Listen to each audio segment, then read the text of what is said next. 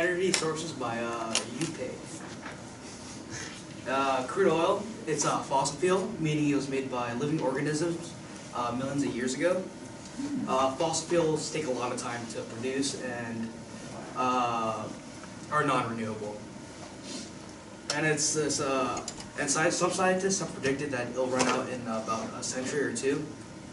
And it's a sticky black liquid that's separated using fractional distillation, which means it's heated and refined, and it can be heated to different temperatures to form different products. Okay.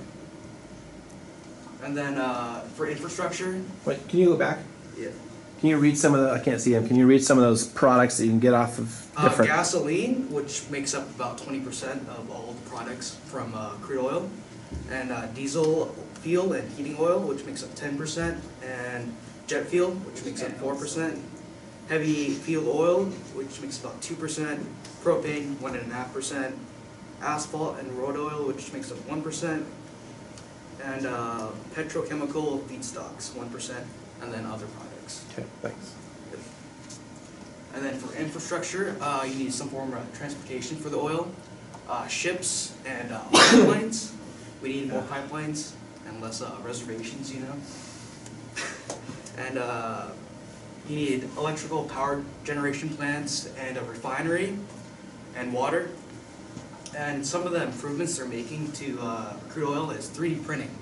At factories, when parts break down, you can make them at the factory, which makes part cost cheaper, and there's motors with more torque and less speed, making it more power efficient and cheaper.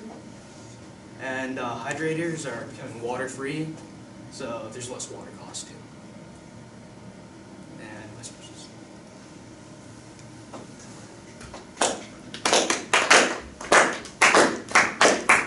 Let's give oil a round of applause. Yes. No geothermal.